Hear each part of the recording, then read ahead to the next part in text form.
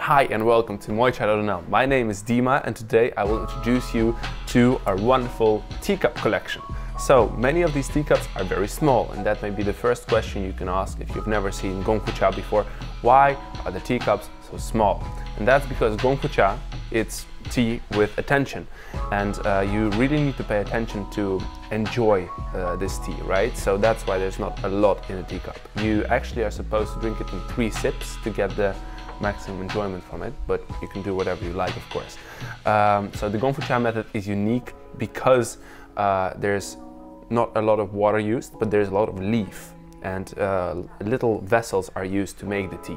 So you get a strong infusion, not necessarily strong as in black tea, but very flavorful, which you can enjoy from small cups.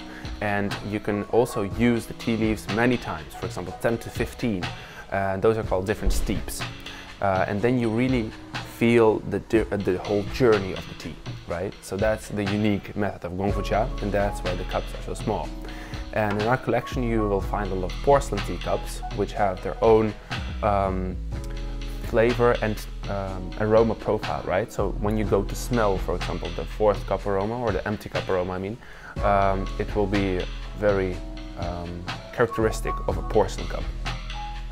We also have clay cups, but they are a whole different level because they absorb, as do teapots. They absorb the tea oils and they start to get their own layer of ripening, so to say, right?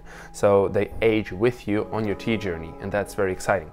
So we also make our own teacups. These are made from different clays in Russia with our wood firing ovens. And you can see there's a lot of different beautiful designs inside, right? So for example, this is made with molten glass. And the thing is with these cups that they're one of a kind. You will never find any like them. And it's also basically a friend for life on your tea journey. Furthermore, you'll be able to explore a lot of different glazes too. So you see here that these cups have been made with an experimental glaze, and that's very special. At this moment we have hundreds of cups in our collection, and everything you see online you can also explore offline. So if you have any question, or if you would like to see an object in person, you can always come by at our club or write us an email or DM on Instagram. So thank you very much for watching. I'm sure you would like to explore by now, so have fun with that. Bye bye.